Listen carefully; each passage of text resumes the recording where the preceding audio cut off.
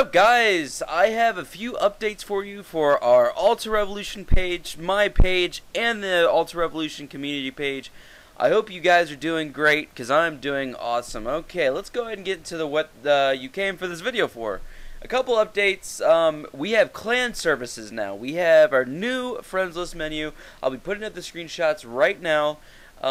This is our new menu for the M2 version. M2, you have an open console. We have 4 new maps. These maps are developed by a lot of people. So if you think they're stolen, they're not. They're actually developed by, not just NT Authority and all that kind of stuff. They are designed by a lot of people that contributed.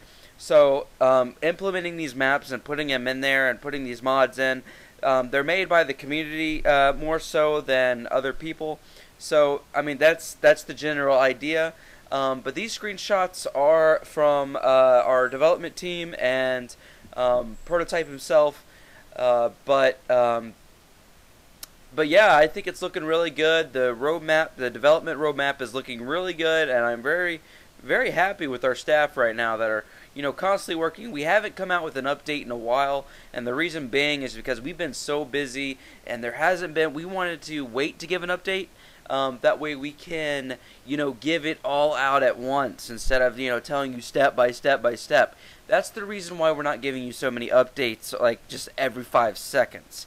You guys think we're ignoring you. We're not. We're listening. We take these ideas that you guys have, doing better with the community, get an anti-cheat. We have an anti-cheat. We're patching it. So if you guys think that that we're not active with our anti-cheat, we are. It's just that it's had a lot of bugs, and it's not detecting so much of our hackers generally that are in AlterRevolution.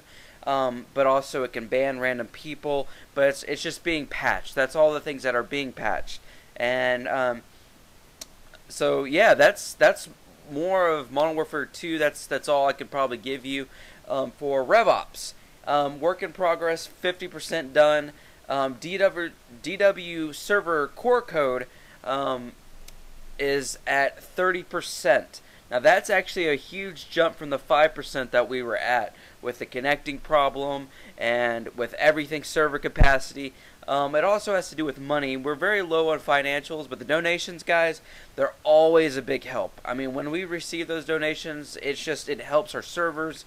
It keeps you guys playing. It keeps the community up, and we're growing every day, and I love it. I'm seeing so much progress, and I really like it, guys. So getting back to updates, the DWServer with the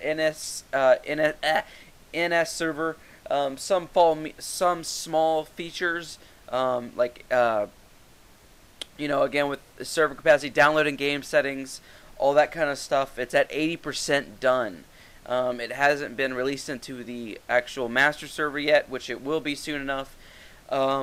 Login system is 100% complete. Friends system is 100% complete. Chat system with some minor bugs, 99% complete.